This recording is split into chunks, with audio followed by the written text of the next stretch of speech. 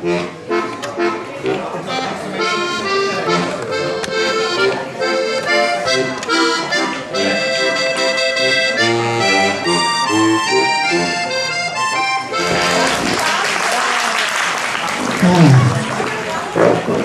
Morgen. Können mich alle hören? Letzte Bank, ganz hinten, Hände hoch. Hände hoch, bitte. Hallo. Ja, wunderbar, danke. Bitte. Mitarbeit, meine Damen und meine Herren. Wir sind ja hier nicht zum Spaß. Ja, ich habe mir gedacht, ich bringe jetzt ein bisschen Ruhe rein, weil die Buben da von der Steiermark machen einen gescheiten Krawall. Ajo, ajo, ajo, die Hausmusik ist so, und dann ist er mal froh,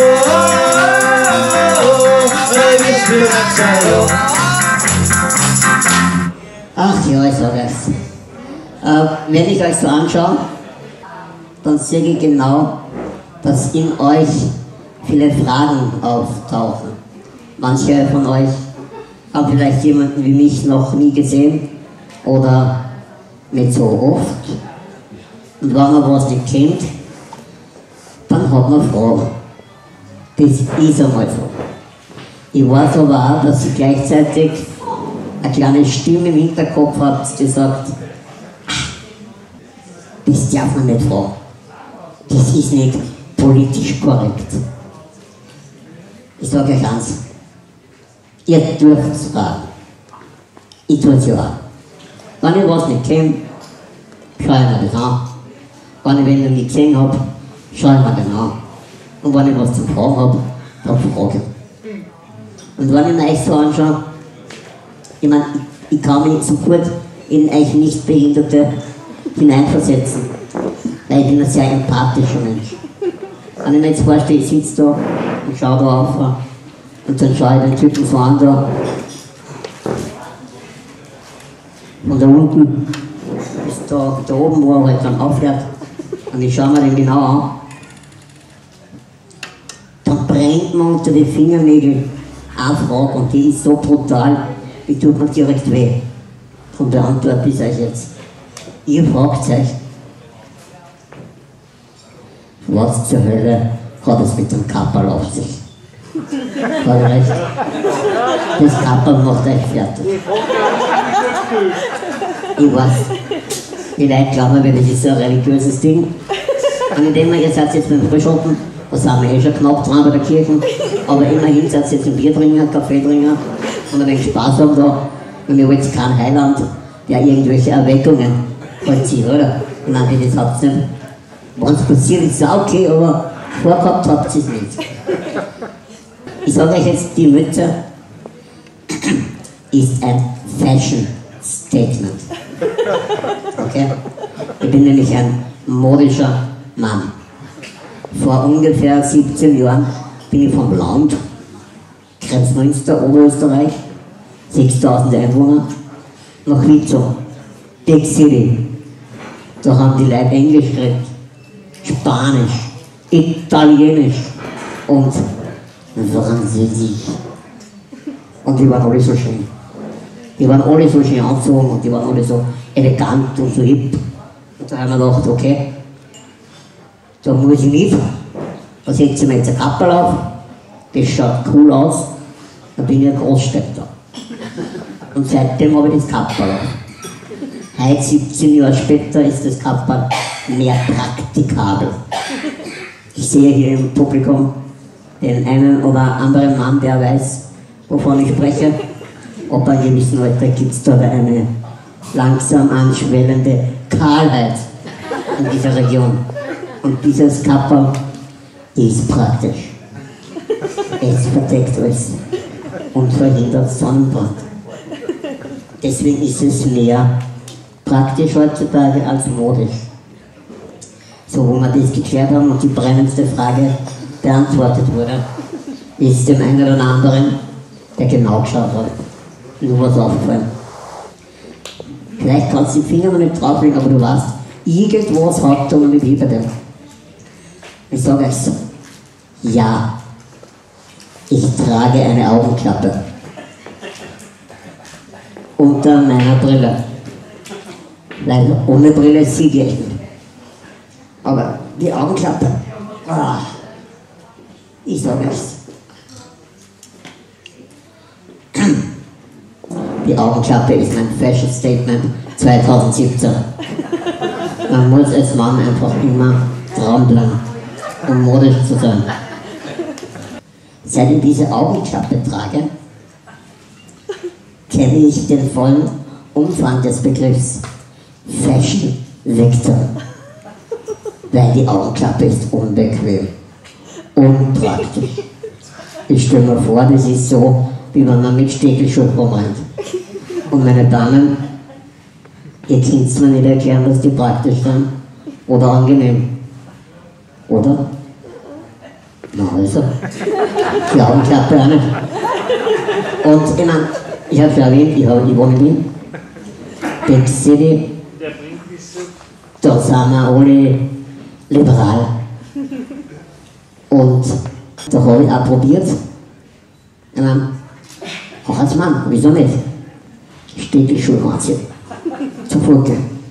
Und wieso nicht? Es ist Wien. Aber seht ihr alle, wie ich sitze, wie meine Beine sind? Okay, so, ihr Fußsohlen zueinander gerichtet. So, jetzt habe ich die Stiefel schon an. Und gehe shaken. Das Ergebnis? Blutige Waden. Ich hab's wieder ausgezogen. Keine Stöckelschuhe für Martin. Ist nicht so lustig, gell? Habe ich mir selber ausgedacht. Willkommen in der wunderbaren Welt der Behindertenwitze. Es ist eine sehr komplexe Welt. Es ist eine Welt, die eigentlich witzig ist. Mann, Frau und alle anderen dürfen lachen. Aber es ist ja auch manchmal für manche Leute nicht sauber. Und das verstehe ich ja. Oder? Aber im Grunde ist es nicht schlimm, weil es gibt so liebe Behindertenwitze.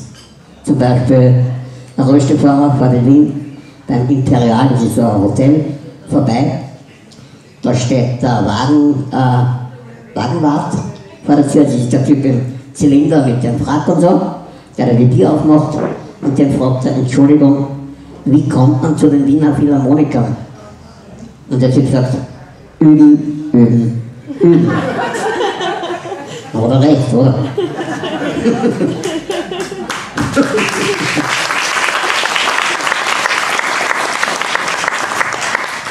Was ist ein Rollstuhlfahrer in Kannibalendorf?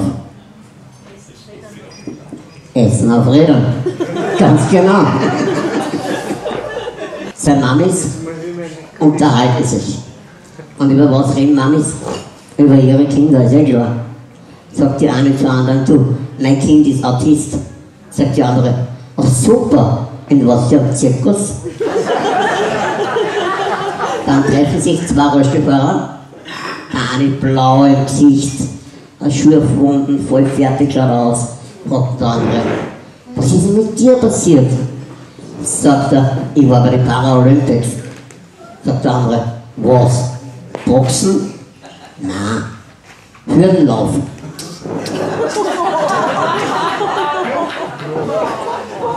Es gibt aber dann auch Witze, die ein bisschen anspruchsvoller sind.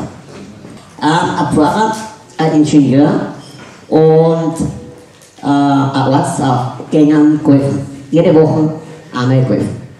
Und sie gehen wieder zu ihrem Golfplatz, wollen spielen, müssen warten. Ewig, die Gruppe vor ihnen zahlt einfach nicht an. Die bringen keinen Ball ins Loch. Dann gehen sie zum Platzwart und fragen, hey, was ist denn los mit denen? Wieso brauchen die so lange? Sagt der Platzwart, bitte, haben Sie etwas Verständnis? Voriges Jahr hat es bei uns gebrannt und es gab auch eine Explosion. Und dabei erblindeten einige der Feuerwehrleute. Und seitdem dürfen wir bei uns jederzeit spielen. Der Pfarrer sofort. Na, das ist ja klar, natürlich, kein Problem, ich werde für die Herren beten. Ganz klar. Der Augenarzt. Ja, ich kenne ein paar Augenärzte, ich kann eine Termine machen, vielleicht kann man noch was machen. Was nicht. Und der Ingenieur überlegt kurz, und sagt dann, und warum spielt ihr nicht in der Nacht?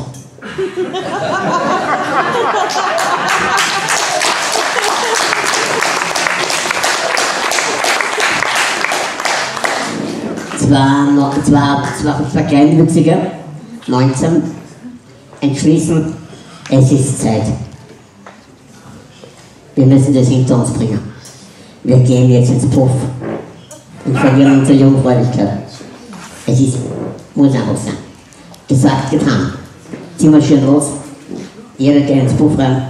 Jeder sucht sich eine Dame aus. Jeder nimmt sich ein Zimmer. Und es geht los.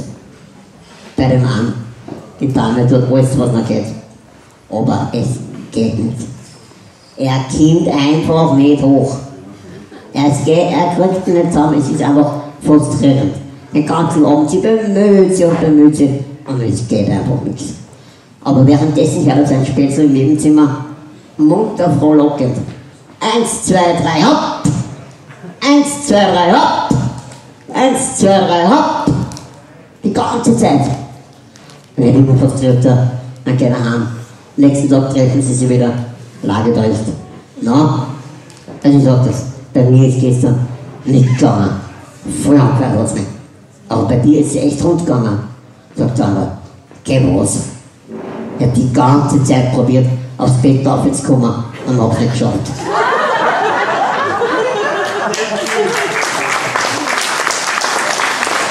Und wenn wir jetzt eine kleine Pause gehen, möchte ich mit den letzten Worten eines Rollstuhlfahrers kurz in die Pause schicken.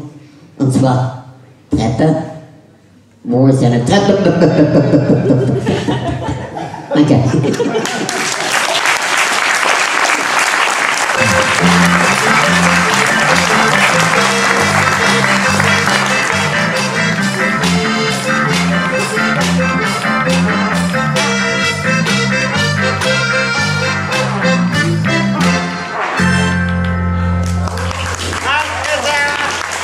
Dankeschön.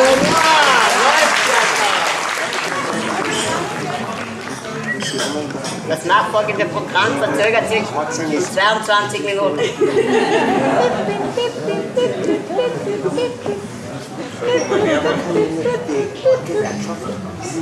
Kopf war schon vor, oder was macht man? Ich weiß nicht, Es ist ein bisschen so.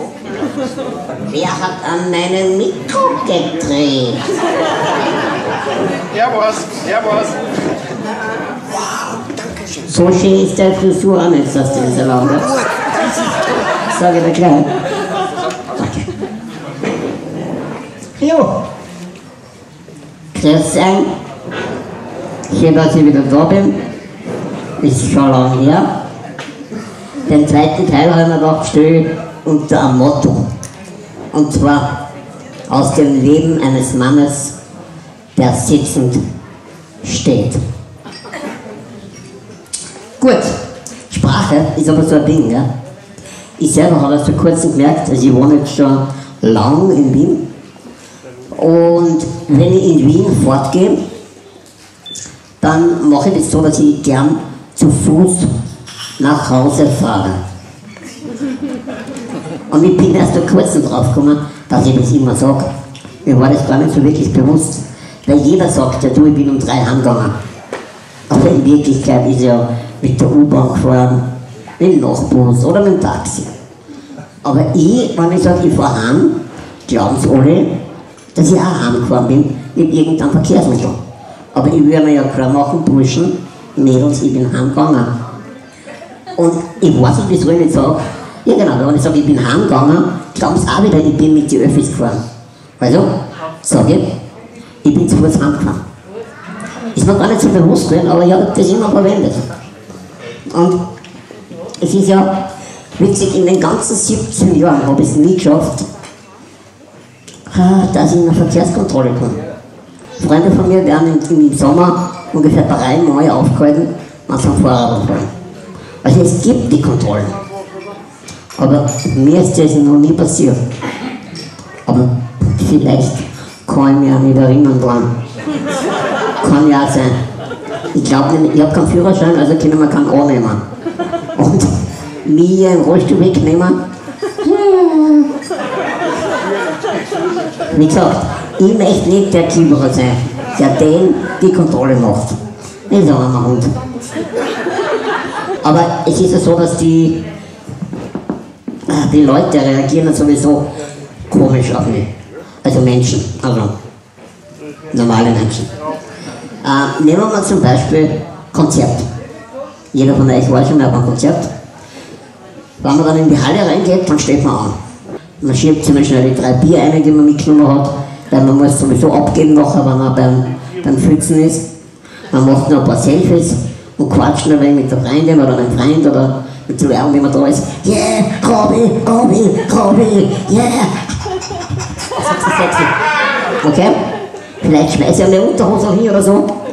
Kann ich mich duschen? Robby! Nein, ihr wisst schon. Williams übrigens, gell? Danke. Die Damen wissen, wovon ich rede.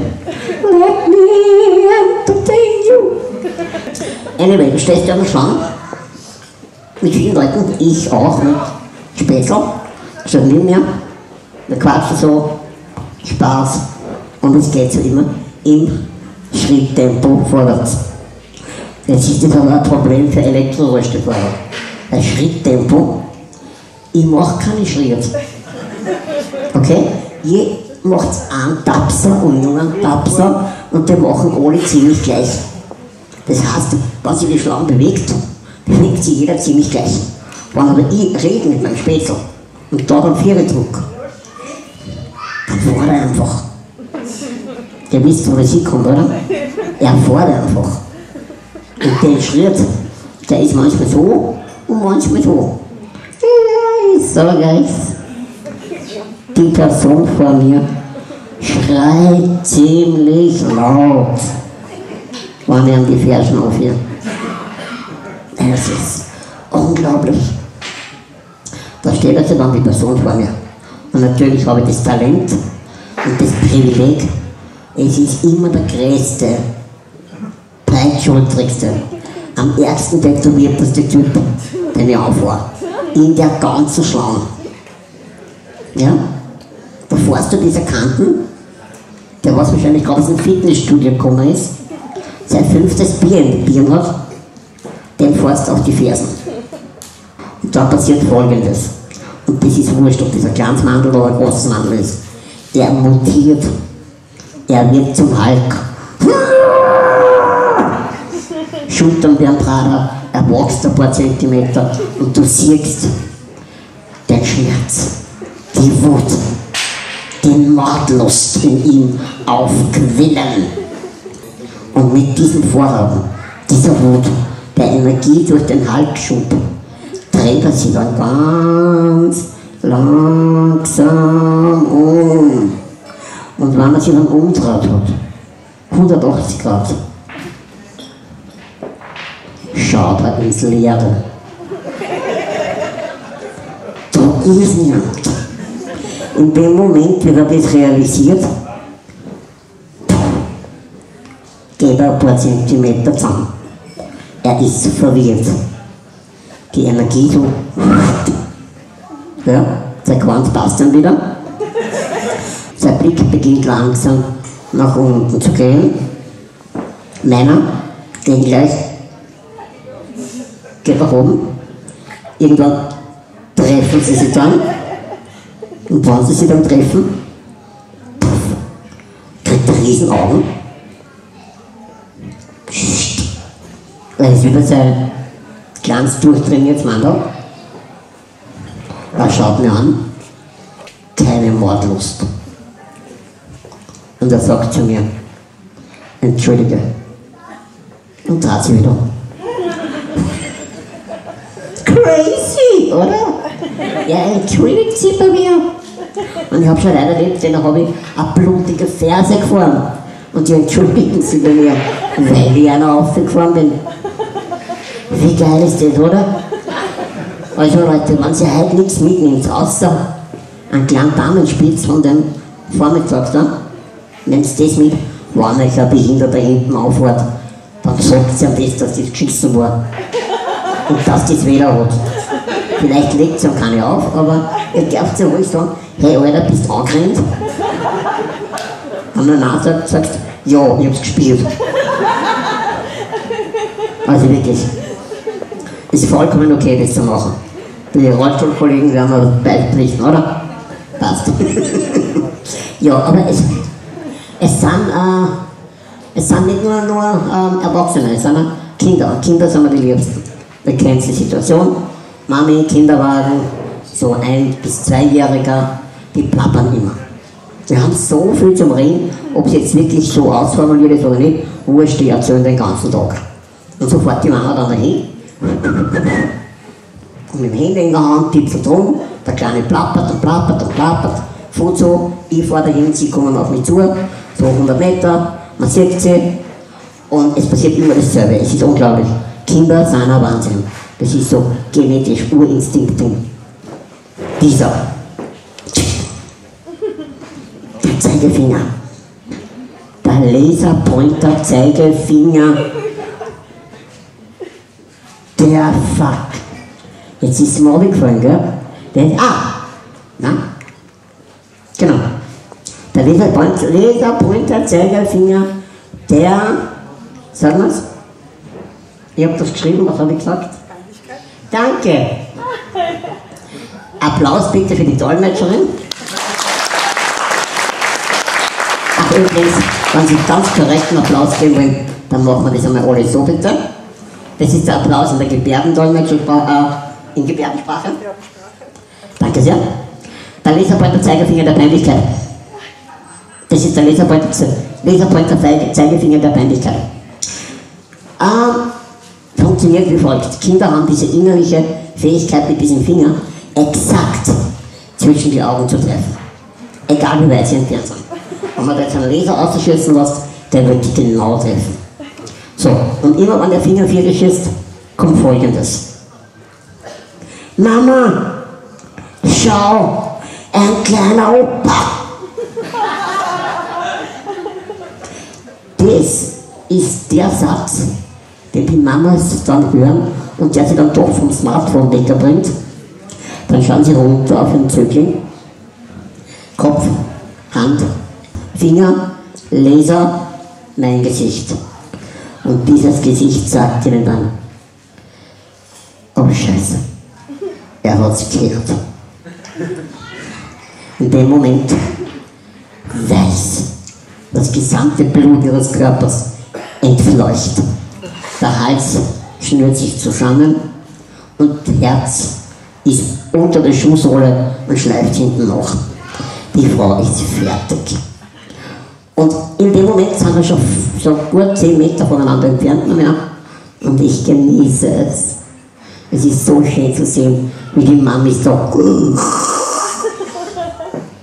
Ich bin gemein über was. Wenn wir dann knapp auf gleicher Höhe sind, schaue ich dann zum Kind runter und sage, hallo. Und in dem Moment ist es der Defibrillator der Mutter. Blut schießt zurück, Hals öffnet sich wieder, Herz ist wieder am Platz und sie ist erleichtert. Sobald das passiert ist, hört man es dann so, na, das ist kein kleiner Opa, das ist nur ein Mann, der hat eine Rolle wie der Opa und dann werden sie mal leiser und die unterhalten sich dann. Wunderbar. Also, Mami sind Kinderwegen super. Es gibt aber noch andere Eltern. Tanzeltern. Tanzeltern sind auch super. Also das ist so, ihr müsst euch das vorstellen, wie so auf Servus TV oder auf Arte, diese einheimischen, eingeborenen Dokumentationen, ja? Wo die Leute so aufmerksam, halb nackt tanzen und so, ja, ihr kennt es nicht, oder? Und so ähnlich ist es auch. Also, wenn ich zum Beispiel in die U-Bahn einsteige in Wien, ich sitze in der U-Bahn, dann fährt los, nächste Station, sie geht auf, Leute steigen aus, Leute steigen ein. Unter den Leuten, die einsteigen, ist auch eine Mama, ein Papa und ein kleines Kind. So 5, 6 Jahre alt. Die Eltern, beide, ohne miteinander zu sprechen, aus den Augenwinkeln, haben mich gesehen. Und das ist Bim! Choreografie startet jetzt. Also fangen sie an zum Tanzen. Sie buxieren das Kind ja schon weg, damit es mich nicht sieht. Und sich selbst positionieren sie zwischen mich und dem Kind. Und ich meine, sie haben wahrscheinlich alle Kinder, ein paar sind da, die sind einfach immer kraftig. schwuren rum, schauen da, schauen dort, bewegen sich und deswegen müssen die Eltern da immer mittanzen. Und die haben unglaubliche Moves drauf, damit sie wirklich immer zwischen mir und Rolli bleiben. Das ist faszinierend, weil was passiert, wenn das Kind mich sieht? Ein altes Baby! Und das in der U-Bahn, womöglich, wo es gerade weggefahren ist, und die müssen eine ganze Station lang da in dem U-Bahn-Waggon sitzen. Und alle haben es gehört. Ein altes Baby! Also wirklich, Eltern haben es echt schwer und die machen das dann sehr geschickt. Dieser Tanz ist einer meiner Lieblingsrituale. Manchmal ist es aber auch so, dass ich mir ein bisschen komisch verhalte. Muss ich wieder die Herren, die in der Runde anreden. Sie werden sich wahrscheinlich erinnern an ihr 16-jähriges Ich, ganz früher. Da haben wir doch alle Testosteron pur gehabt. Die Welt war zu klein und wir waren die coolsten Hengste im ganzen Stall. Stimmt's? Früher. Aber egal wie alt wir werden, es gibt immer wieder die Momente, die diese jungen Buben rauskratzen aus uns und uns dann echt dumme Sachen machen lassen, oder? Also mir geht's leider auch so. Also ich besuche ein neues Lokal, eine Pizzeria. Das Lokal, super schick, hat eine ewig lange Bar, die im Halbkreis durchs ganze Lokal geht. Ich sitze auf dem einen Ende beim Bischof von der Bar und an der Bar stehen lauter Barhocker. Und das barrierefreie Klo ist auf der anderen Seite von der Bar. Gut, ich trinke den Trink, ich habe die Pizza, ich habe doch heute nicht gut und dann ruft die Natur. Also fahre ich um die Bar rundum ins Klo und mache mich schön. Schau, wenn ich mich schön gemacht habe, fühle ich mich gut. Ich habe gegessen, ich habe getrunken, ich schaue gut aus. Also, yeah baby, let's get the world. Also mache ich die Tür auf und gehe wieder auf den Klo raus. Und genau gegenüber von der Tür ist ein Tisch mit lauter süßen Damen. Unglaublich netten Mädels. Und eine davon hat mich angeschaut und hat mich angelächelt. Ach Gott, das war ein Lächeln. Ich sage euch, das war eins dieser Lächeln, die den 16-Jährigen in mir wieder rauskratzen. Egal wie alt wir. Ich schaue so an. Ich lächle zurück. Schnapp meinen Joystick. Trunkenviere, reiß um mich und lass die Krallen um mich um die Kurven. Die Reifen dran durch. Mein Ziel war, einen coolen Abgang hinzulegen. Ja? Und zwar so schnell wie möglich, so eng wie möglich, um die Bar rumzufahren. Ich bin ein wirklich guter Fahrer. Ein großartiger Präzisionsfahrer. Man könnte sagen, ich fahre mit dem Messer in der Hand und schneide jede Kurve enger als jeder andere. Okay? Also ich bin gut. Ja, das ist nichts zum Lachen, ist mir ernst. Aber ich spüre es am rechten Hinterrad. Ich bin etwas angekommen an den Barhocker. Denke ich mir, das ist okay. Weißt du, da streift man vorbei und dann, weißt du, ich bin nicht so schnell, da rutsche ich drüber, das geht ja aus. Und auf einmal fährt der Barhocker mit mir. Okay?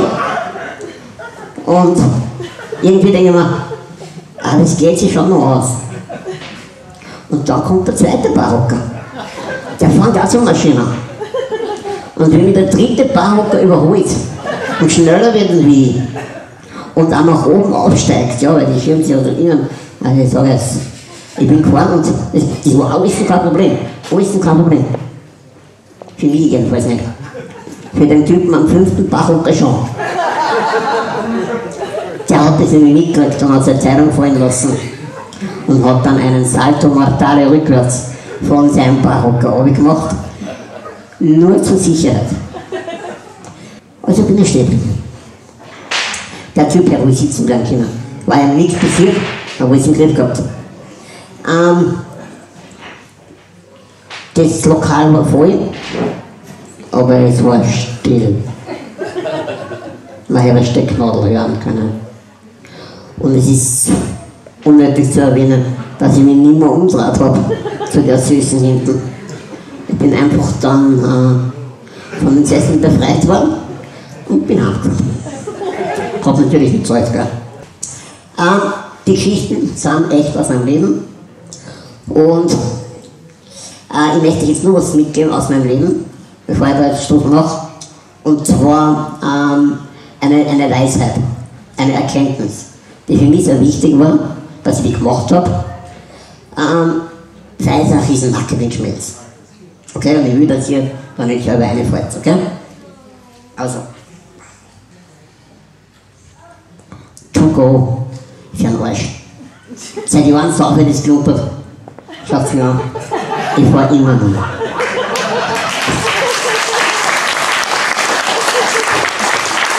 Vielen Dank. Danke. Ich möchte nur noch sagen, wenn ihr diese Behindertenwitze zum Beispiel mögt, dann schaut bitte auf YouTube, mabacher TV. Wenn ihr euch nicht wohlfühlt dabei, sie zu erzählen, was ich vollkommen verstehe, nehmt das Handy, sucht den Witz und haltet dann euren Freunden ins Gesicht. Damit seid ihr sicher und seid keine arroganten oder unsensiblen Ärsche, ja, weil ich ja erzähle, ja, Behinderter, das darfst du ruhig machen. Okay? Und sonst danke, schönes Wochenende und ja, man sieht sich.